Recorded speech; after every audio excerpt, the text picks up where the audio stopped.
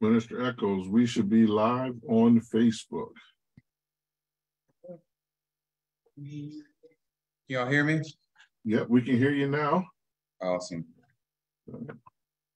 So we're live on Facebook, and got one more thing to do here.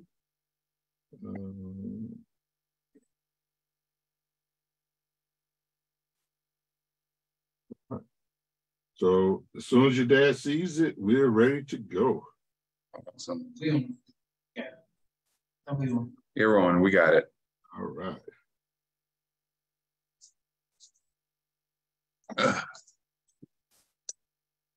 Good morning. My name is Michael Eckles. I'll be today's facilitator for our Sunday school class.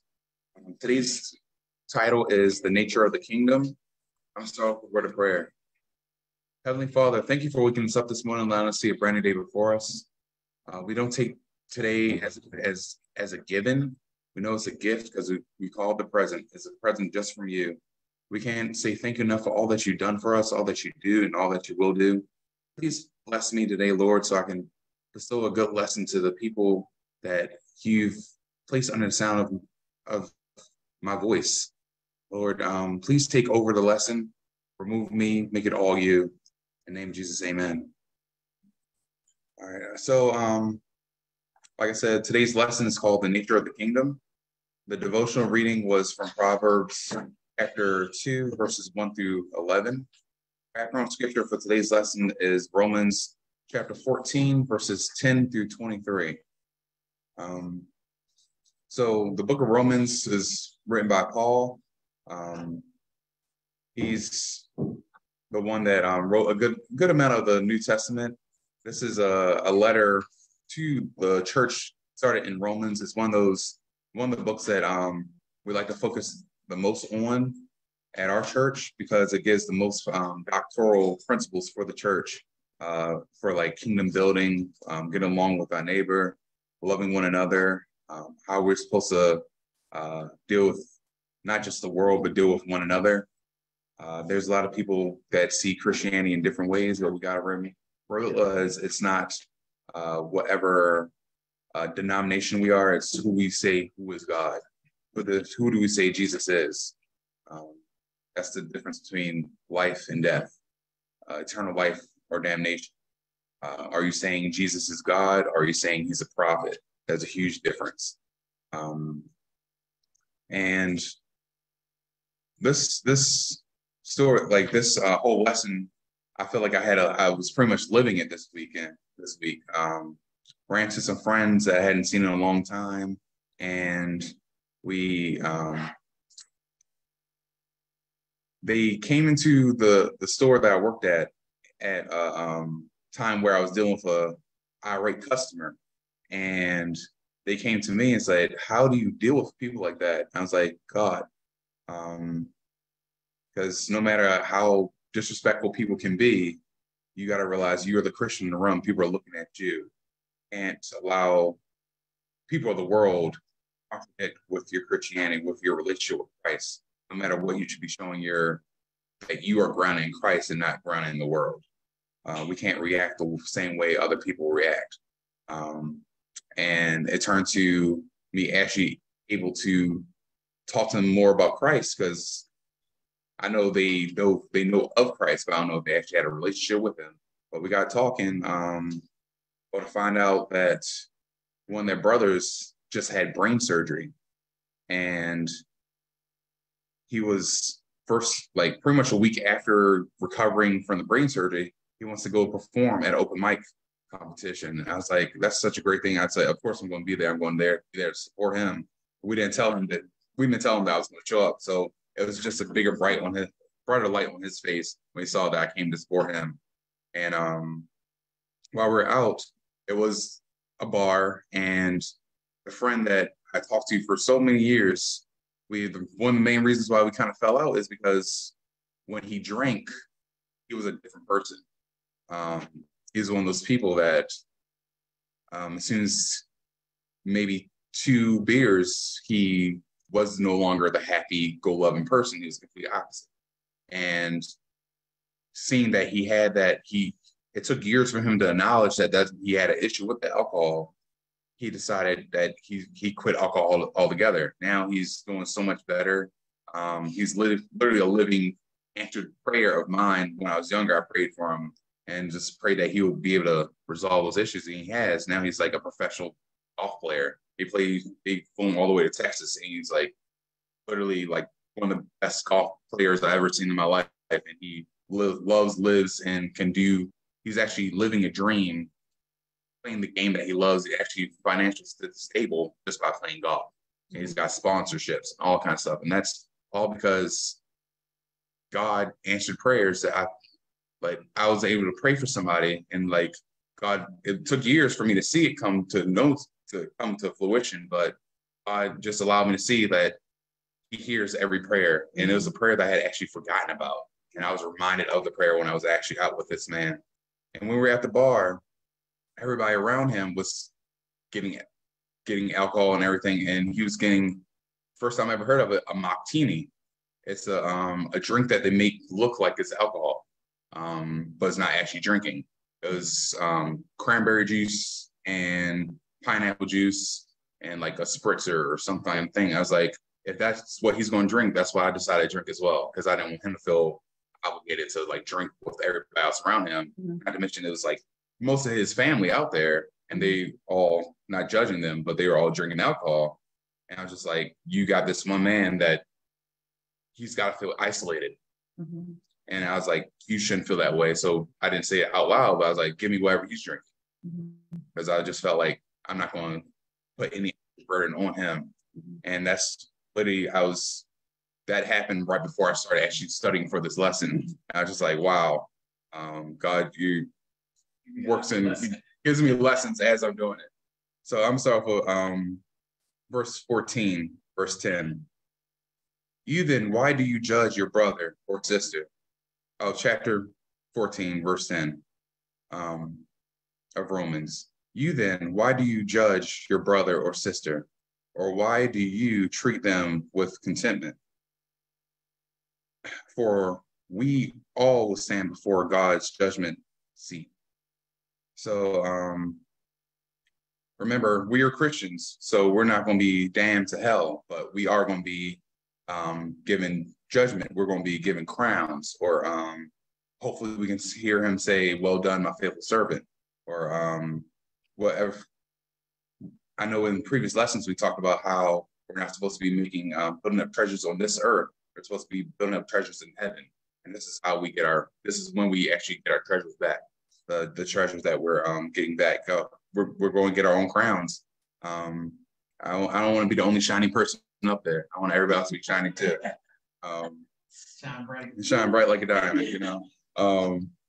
But yeah, and verse 11, it is written, as surely as I live, says the Lord, even every knee will bow before me, every tongue will acknowledge God.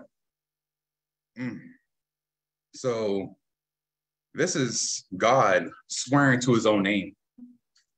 When you put somebody, when people swear on something, when they put a vow on something, they have to bestow it off somebody that's greater than themselves. Like back in the day, me and my friends said, I put that on my mama, because nobody's better than mama when you're younger.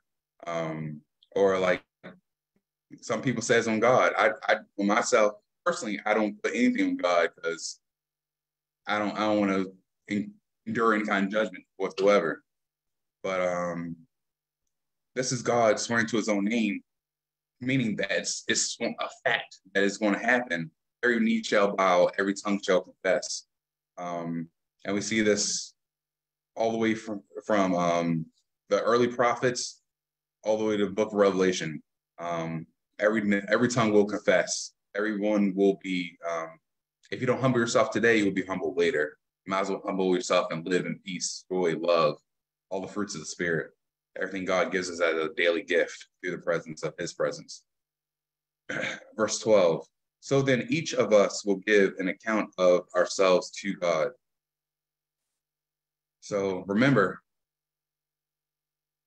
everything you do on the side, we can be rewarded for it. Like everything we do, everything that we do in God's name, is not just to say that we did it, but yeah, we do it because it's supposed to be. We're not supposed to do it for the trophies, but we're doing it because we are Christian. But God's saying that you will be rewarded. Your efforts aren't going to be in vain. And I love a God that's willing to do everything for us, through us, and then give us credit for it afterwards. Because nothing we do is of our own. Nothing we do is of ourselves. Everything we can do is only because of His grace. Simple fact, I can talk today is a gift. My parents were told that at a very young age that you never be able to understand a word that He says. This is another one of the testimonies I have under a billion other testimonies, but everything that the doctors preached about me has been completely opposite. I can't thank God enough for that. They said I'll never be able to talk. I'll never be able to walk, never be able to hold something. I mean, whatever people pronounce on you, that's not fact. Only God has final word. That's right. And if you have somebody in your life, pray for them. If you have somebody that's going through something right now, pray for them. I thank God for my parents that prayed for me before I knew how to pray for myself. Simple fact that I have the ability to pray. But God knows the heart too. He knows the language of a tear. Sometimes you just gotta moan. He understands. Verse 13. Therefore, let us stop passing judgment on one another. Instead, make up your mind not to put any stumbling blocks or obstacles in the way of your brother or sister. This is another thing. Whoever Jesus sets free is free indeed. But if your freedom will cause somebody else to stumble, you're no longer living within the love of Christ. So, for instance, I had the right to drink alcohol that night. But the simple fact that I knew that I was sitting next to somebody that was alcoholic, I chose not to do so. Because I didn't want to create a stumbling block for him. I didn't want him to feel like he had to start drinking because everybody else around him was drinking. And that's the same kind of love that we should show one another. If you have a brother or sister that believes that they should still keep the dietary principles of the Jewish religion, where they're no longer eat pork, they abstain from shrimp, anything that's seen as unclean. But we'll get onto this. There's no food that's unclean anymore. But if you have a brother or sister that feels that is unclean, we should be mindful enough to not have them have unrighteous thoughts about us, put them in the mindset of damnation, the mindset of hate, hold anything against us, because that's a slippery slope. Because if you hate, that's the same thing as murder in Jesus' eyes. We don't want to cause somebody else to murder somebody. That's manslaughter on us. If you want to go to the full principles. But we also got to make sure that we're not doing anything on a regular basis that will be seen as unjust in the eyes of your fellow brother Christian or sister. Like if your job requires you to do something that you know wouldn't do in front of Jesus, maybe you should be trying to find another job.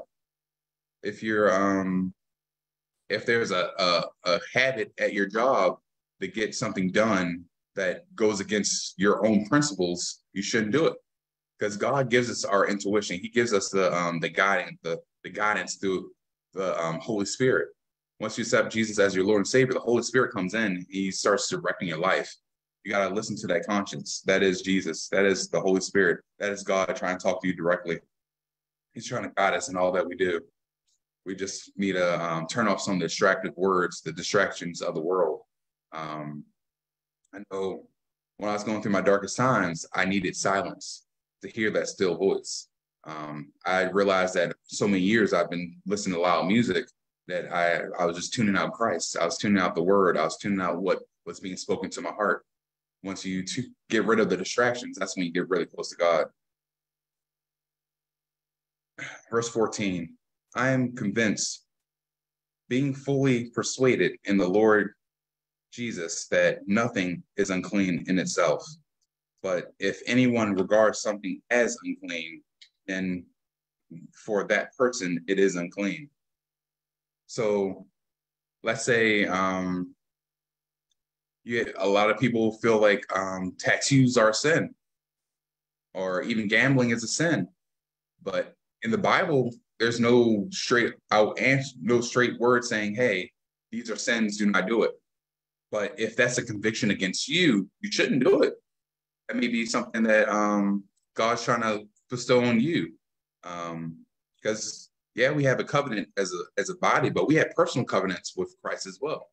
Once you start building a relationship with Christ, you will have conversations with him. Like, God, if you promise to keep me in this situation, I promise I'll do that for you. And that's one thing I had to go through myself. I made the prayer, Lord, if you allow me to walk again, I'll walk for you. That's how I got in the ministry myself. The very next day, they came out with, oh, we think we have a diagnosis. And that's how I got to who I am today. If it wasn't for that prayer, for that covenant I made with Christ, I don't know where I'll be today. I could be just on disabilities, laying home, just trying to feel my legs again. But God gave me full feeling, full use. I can't complain at all. The only complaint is that I don't have enough to complain about. I can't thank God enough for it. Move on to verse 15. Well, before I go into that, that's another thing.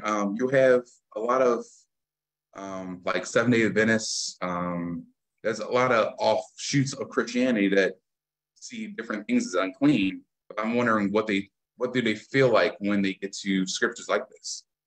Some believe in eating nothing that's not natural. Don't believe in getting blood transfusions.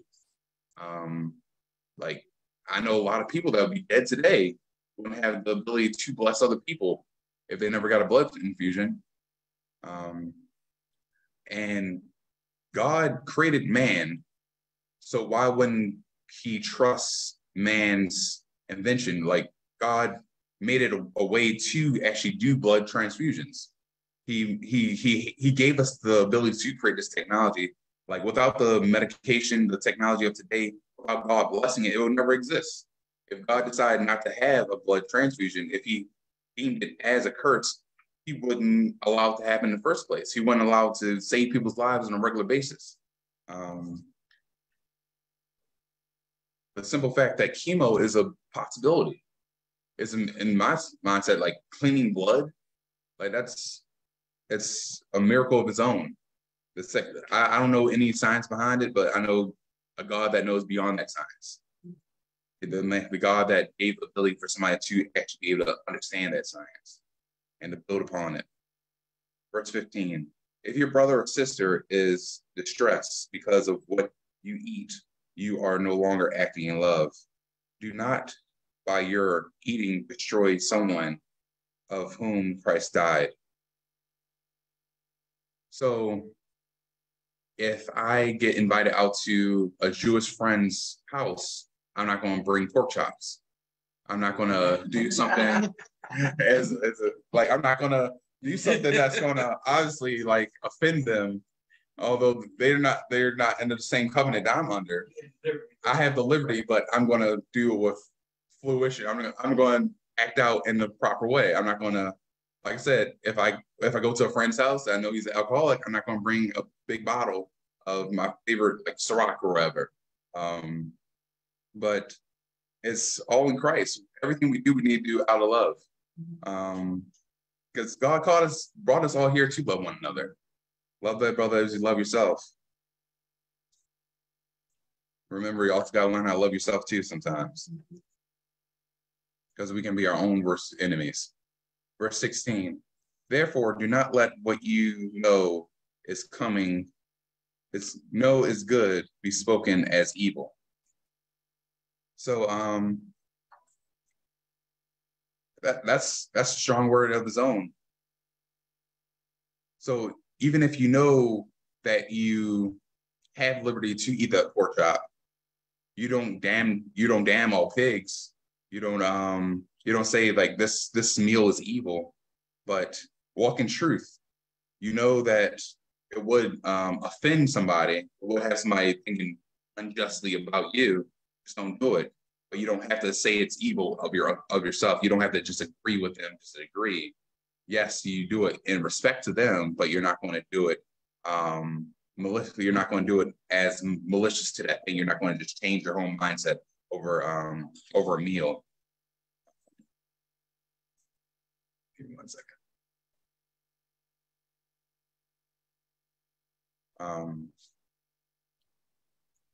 I'm moving on to verse 18. Because anyone who serves Christ in this way is pleasing to God and receives human approval. So once again, we're whatever we do eat or drink, we need to do it unto God. And we're going to do it in a way that we're not going to I'm going to miss verse 17. I'm going to go back a little bit. For the kingdom of God is not a matter of eating or drinking, but of righteousness, peace, joy in the Holy Spirit. Because anyone who serves Christ in this way is pleasing to God and receives human approval.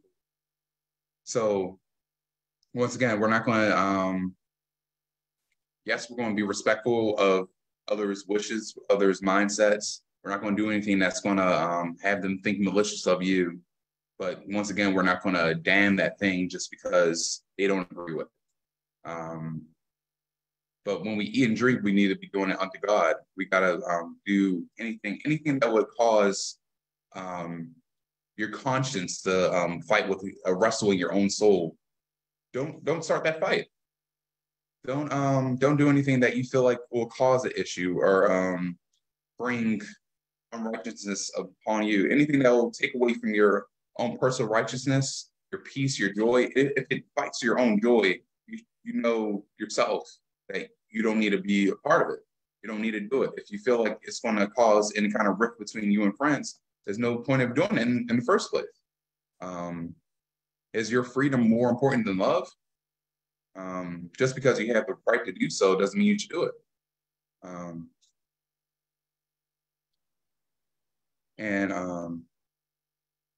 We got to remember that everything we do, Jesus does see. We got to move in love in all that we do, especially when we're dealing with people that don't know Jesus yet, because they need to know that there is a better way of living. Verse 19, let us therefore make every effort to do what leads to peace and mutual edification. So if we're not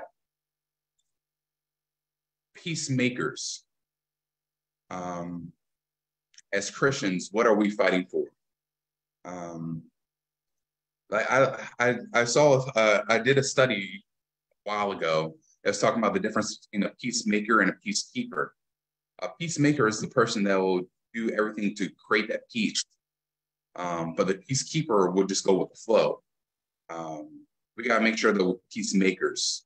We got to make sure that we are doing everything to create the peace, not just going with the flow of the energy that's in the air. Because a lot of people go with this whole like vibe situation nowadays, and that's not of God.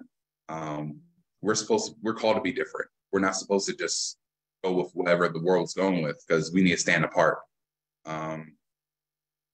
Because Jesus is a stable rock that we stand on. He's not moving. We're unmovable as well. I'm read verse 19. Let us therefore make every effort to do what leads to the peace and mutual edification. So we are to be becoming those peacemakers. We need to do everything we can to create that peace. If we're in a hostile work environment, we should be making efforts to make it unhostile.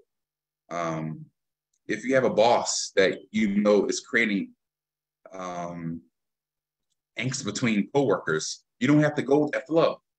You don't have to be that person that feeds into that egging on the competition, that constant, like, it's me, you versus you, knows us together.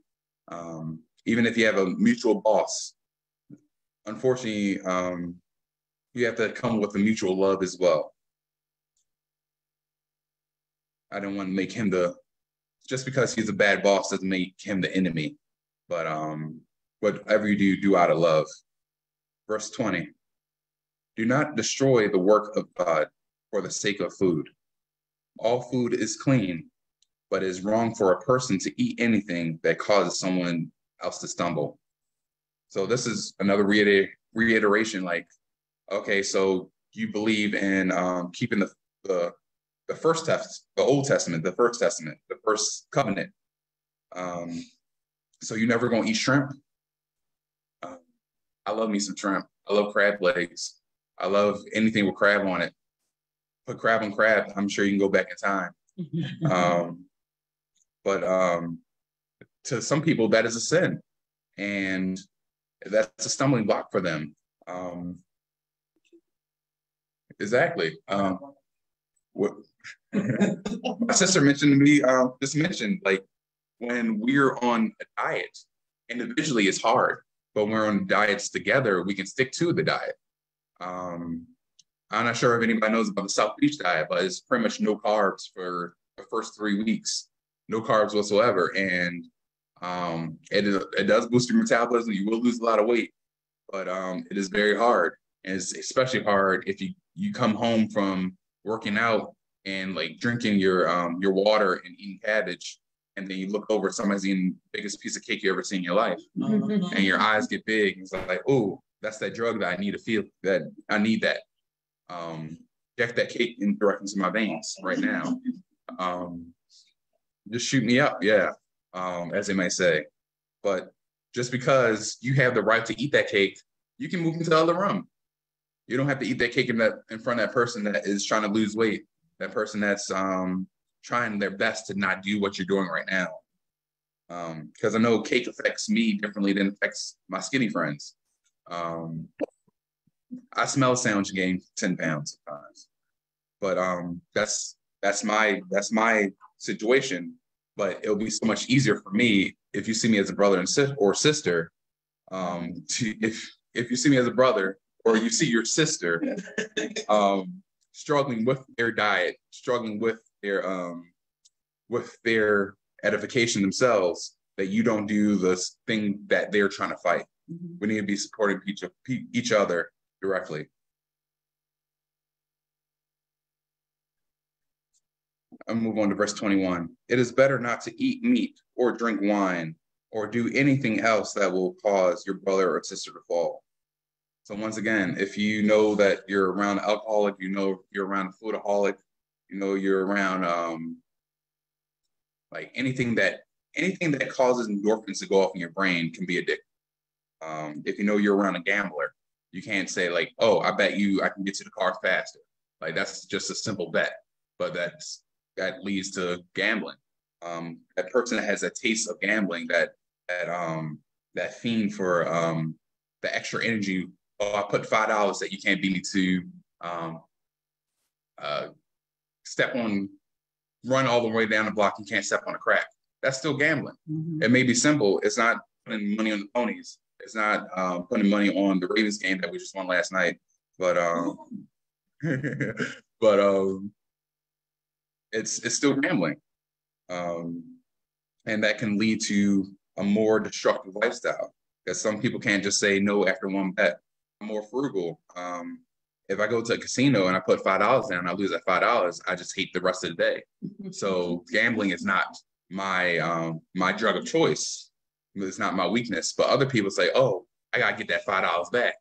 Let me double down. Oh, I gotta double down because I gotta get that money back. Oh, I finally won. Let's make that double money." And that's how people lose their houses eventually. They lose their cars. That's high that they keep on chasing that they'll never be able to resolve. But the Bible doesn't say it's wrong to gamble, but if you feel like that is your weakness, you shouldn't do it. If God puts that against your conscience not to do so, you shouldn't do so. Verse 22. whatever you believe about these things, keep between yourself and God. Blessed is the one who does not condemn them himself by what he approves. So this is saying that, yes, you have the right to do some things. You are free in Christ.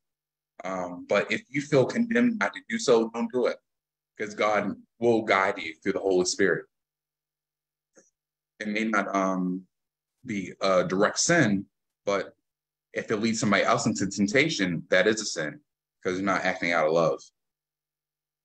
The last verse of this text. But whoever has doubt is condemned if he eats, because their eating is not of faith. And everything that does not come from faith is sin. So this is reiterating, if it goes against your own personal morals, if it goes against God puts in your heart that you're not supposed to drink, but yet you do drink, that does become a sin. Because God put in your heart that it is a sin. He once again, he has covenants with us individually, not just as a church, but once you get a personal relationship with Christ, you will start to have your own covenants with Christ. He'll tell you what to do, what not to do. I remember my dad was telling me years ago that he felt like when he went out dancing, that he pretty much he felt like he was pretty much giving himself to the music, not to Christ. And when he went out dancing, it led to other relationships. It went to other things. And so he decided just to stop dancing because it was leading to other sins. And it turned to a sin in his own mindset, because it was going against his moral obligation to Christ, as a part of his relationship. But I'm not sure if he still has that same mindset, because David danced, that he danced onto Christ. But if you're dancing in the world, who are you dancing for? Are you dancing for yourself? Are you dancing to the music? Are you letting the music take control of you? Or is Christ still in control of you? And we got to remember, even if it's just as simple as it's not a sin to technically smoke a cigarette, but yet you're destroying your own body, you're destroying the creation God gave you. Some people will feel most people in my mindset would feel like smoking would be a sin because you're destroying God's temple, because we are the temple once we accept Christ into our own bodies. Same with alcohol. But if God doesn't place that on your heart, that is a sin. It doesn't technically make it a sin. But we got to remember that anything that you put before Christ is an idol. So if you say that, oh, I can't go a day without the cigarette, is that cigarette now your idol? Do you pray more than you smoke cigarettes? I mean, these are all questions you need to ask yourself. It's all personal relationship with you and Christ, with God. And this is the time that we need to spend. This is a good word to spend meditating on and get a closer relationship with Christ on a regular basis with. That's the end of my lesson. I'm gonna open the floor for anybody that has any comments, questions, anecdotes. That can bless us. Brother Eckles, Tyrone Campbell, I really appreciate your, can you hear me? Yeah, I can hear you. I really appreciate your presentation. I have two sons, Tyrone and Michael, and when they go out into the world, they reflect their home training. And we have a Father in heaven. And if we consider ourselves to be walking epistles, so to speak, meaning they can read us, they're reading not only them, they're reading their home training. So we as Christians should be aware of the fact that the world is looking at us. And if we claim ourselves to be God's children, then we're going to have to act like God's children, because whatever we do, they're going to say, well, that's how the family is. Whether you drink or whatever you do, you reflect your home training. So if God is your father and you know that God would not like the things you're doing, then you're going to have to walk a certain way. And it's not that hard, because God blesses his children. Now, you're not out there to impress the people. You're out there to impress God, and by doing that, they'll see the love of God through your actions. I mean, you gave a good presentation, but it's mindful of me that when I go outside this house, or my children go outside the house, they're reflecting Tyrone Campbell and his training. So I enjoyed the message, and it's reminding me that I've got to walk a certain way, the way the scripture says, walk as you are a walking epistle, a son of the living God, and reflect his character in the world. And that's what they say. Thank you for your lesson. Amen. Thank you. That's all I've got to say. God bless you. Thank you. When we were going through, So, I'm not sure. when we were going through this during our Bible study some years ago, I was really surprised and studied this chapter and started really applying to my life. I was considering myself a strong brother, talking about the strong brother and weaker brother. And when I got finished studying, I realized that I was actually a weaker brother. I was the one that was always had the rule book.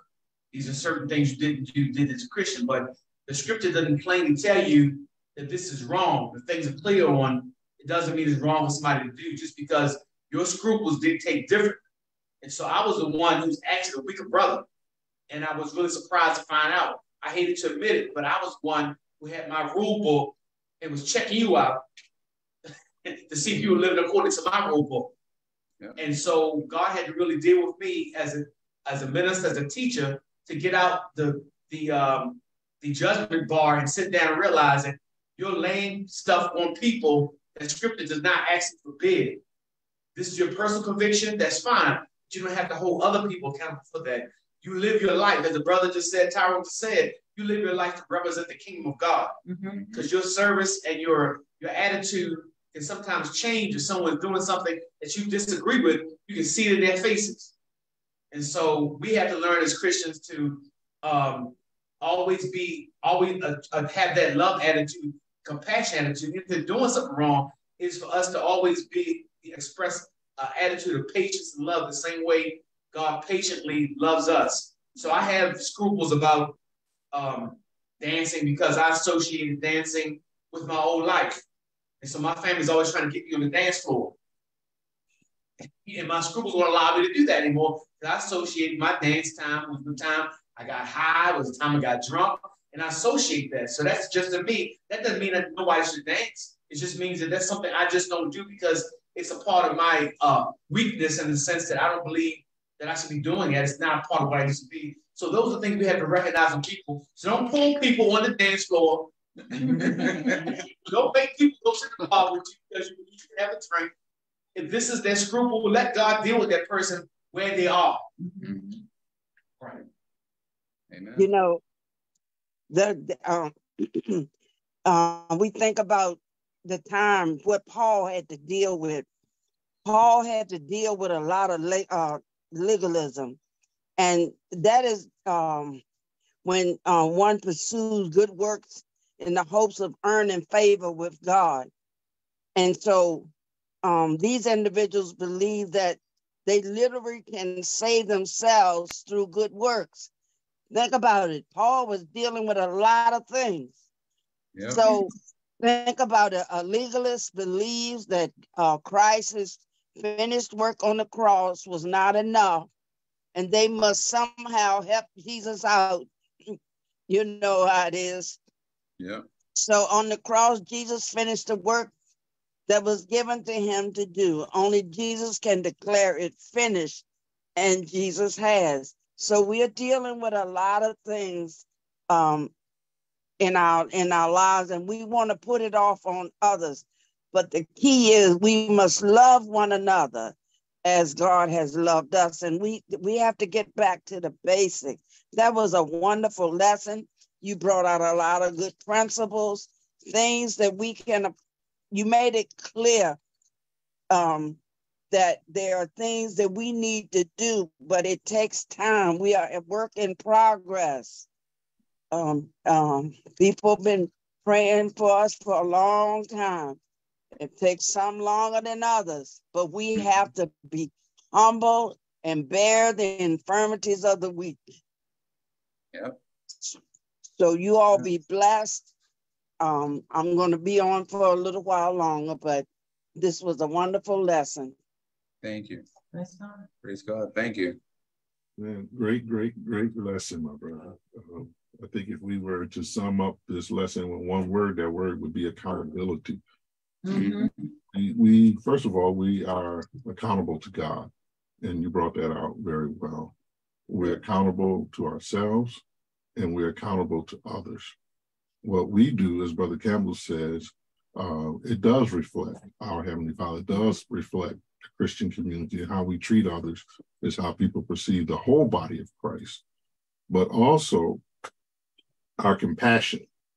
And that's what we have to remember, is our compassion. I like the way Pastor Eckles said it. You know, we tend to see what other people do, and we want to judge them by our own rules and make them do the same thing we do at the same time we do, forgetting that some of the things we do, we didn't do them right away. Even when we first came into Christ, there were things that we held on to, and there were beliefs that we held on to, only to later find out they're wrong. There's nothing wrong with giving somebody the Word of God, but everybody is not going to see the Word of God the way we see it, and they're still going to hold on to some things. You know, my mother-in-law's favorite scripture was, you know, do not let your good be evil spoken of. You know, and we can do that in a lot of ways, but if we hold ourselves accountable, right? If we judge ourselves more so than we judge others, then we can not let our good be evil spoken of, because, you know, it is, to me, it's a way to say that, you know, I'm not going to do something, even though it's okay, even though I didn't mean it in the way that somebody else sees it. Somebody's going to see what you do and judge you. And there are things that that people associate with worldly living. You know, you talked about smoking and drinking and gambling and all these things, even though the Bible does not specifically say they're wrong. The world sees them wrong for a Christian. Now, if I'm trying to set an example for a non-believer, then why would I be doing the things that are associated with the world? You know, in the same token, why would I put myself as in a compromising position? You know, so that somebody can judge my character and say, well, you're not a Christian because you did X, or you went here and did this, you know. So we have to hold ourselves accountable. And I just really like the way you introduced the lesson, the introduction to the lesson, when you talked about your own personal life. And I just want to say this: long before I knew you, I prayed before you. Long before I saw you, I prayed for you. And I saw the answer to that prayer. But to hear the different aspects from your own personal life just makes that prayer more real to me. Just like you prayed for your friend, and years later, you saw that prayer answered. God didn't make me wait a year. You know, I waited some months, you know, but then to hear you say that I made a covenant with God, and to really explain it, because I've heard you say it before, you know, that if you allow me to walk, I'll walk for you. You know, that's a powerful statement, you know, but then to hear that the very next day, you get an answer. We got a solution. That's the power of prayer. And that's what we forget, the true power of prayer. You know, and I like the way you tied that in about those personal covenants. Man, it was a powerful, beautiful lesson, and I thank you for it. I got so much out of it, and I thank you for sharing. And I say it again over and over again. Thank you for making the lesson personal, sharing your personal testimony in the lesson. I get filled up, and I just thank God for it. God bless you. God bless. Thank you. Brother Eckles, I got one more statement. You know, when you were talking about all things were created by God are clean, but they become evil when used by evil people. It's intent. Something to think on. The intent behind the usage is like, what's the heart behind the matter? Right. Like if it's not done out of love, it's not done under Christ's mindset. You're doing opposite of Christ. It is sin, Anything you do against God is sin. If you use it maliciously, it is a sin. I mean, like, you can go all the way to like gun safety. It's a sin, yes, to murder. It's a sin to try to use your weapon as a form of intimidation. But if you use it justly, if you use it to protect others, to protect somebody that is being attacked, if you're protecting your own household, that gun is not the sin. It's the intent behind it. Weapons can be used justly or unjustly.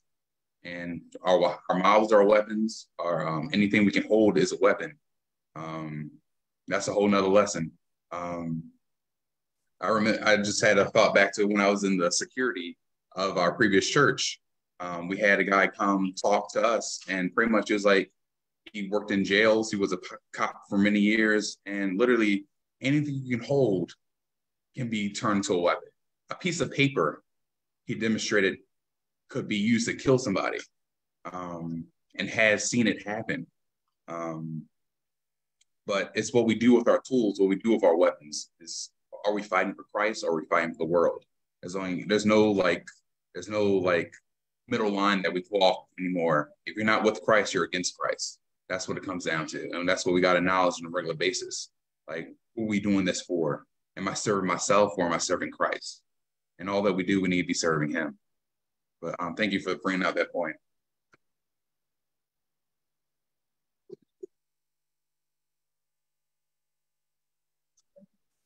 Thank you.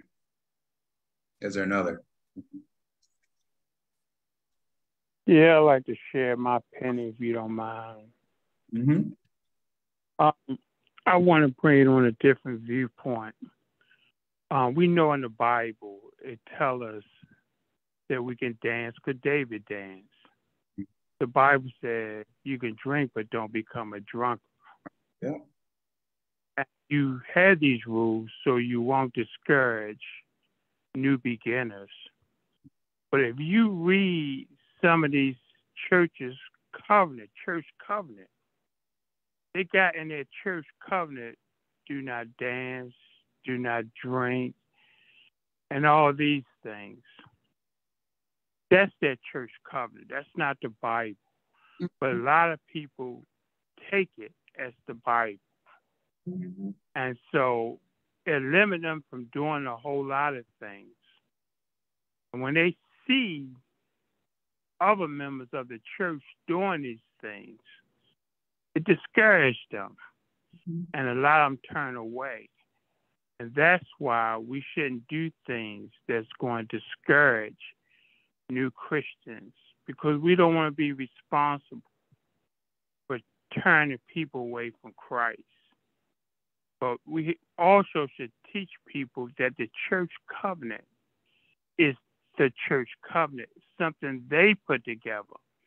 Because all church covenants are not the same. There's many different types of church covenants. Mm-hmm. And we have to let them start reading the Bible and see what's in the Bible. And the Old Testament does have something in there about do not mark your body up in Leviticus 19:28. However, it don't refer to today's artwork on people's bodies, but a lot of people still take it to heart because in the Old Testament, it said, do not mark your bodies. And it was talking about in mourning. You know, a lot of people used to, because they was in mourning, tear their clothes off, scratch their body. That's what it really was talking about. But if you don't dig deep into it, you take it as face value. And they say it's a pagan ritual. Yeah. And the Bible asks you not to do it in Leviticus 19:28.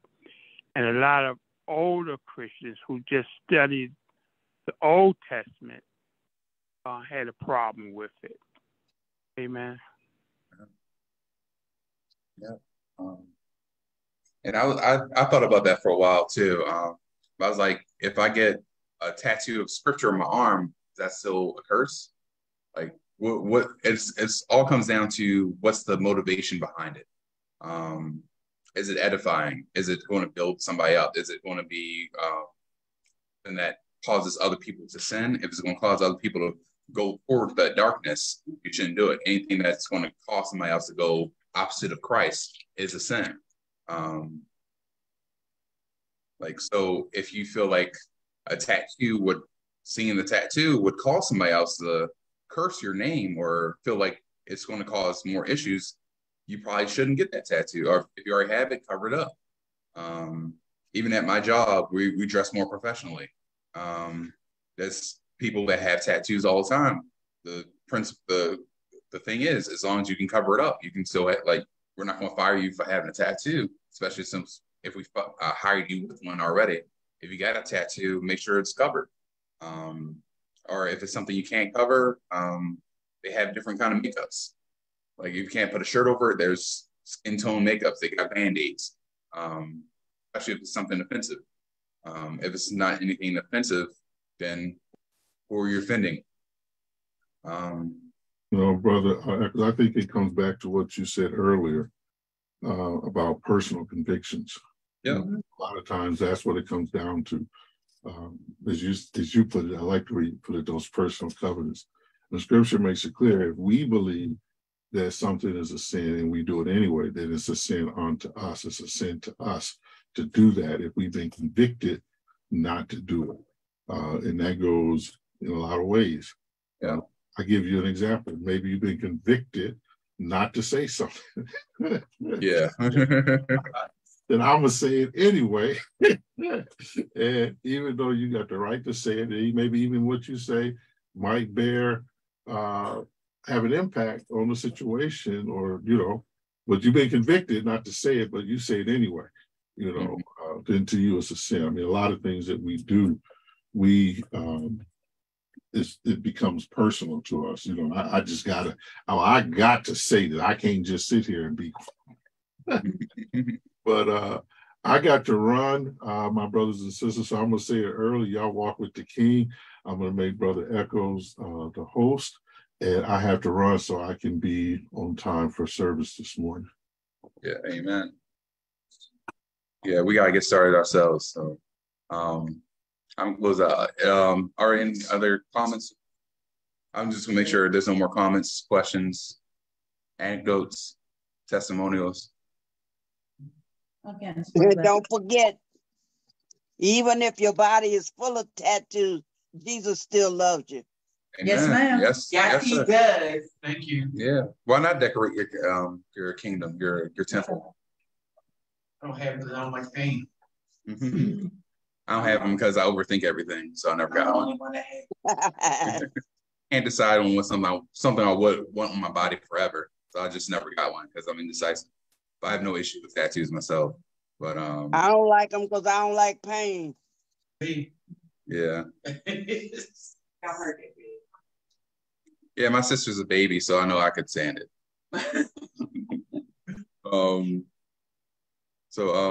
If there's no other comments, questions, I'm going to read next week's lesson is going to be called Judgment in the Kingdom. Our teacher will be the beloved Beverly Eckles, First Lady of Kingdom Praise Ministries. The devotional reading is Isaiah chapter 41, verses 1 through 14. The background scripture will be 1 Corinthians chapter 4, verses 1 through 21. And I'm going to have my earthly father talk to my heavenly father to close this out. Father, we're grateful today for we've been fed today royally out of the word. Real practical stuff. So thank you for the word.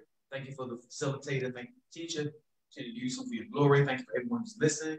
We pray the word will fall, make our hearts fertile soil. So we would not have wasted our time, but this time will be time we've invested time into becoming better Christians people. So we thank you for your blessings, oh God, and commit our ways to you. In Jesus' name we pray, amen. Amen. Walk with the King. Be all that God called you today. God bless.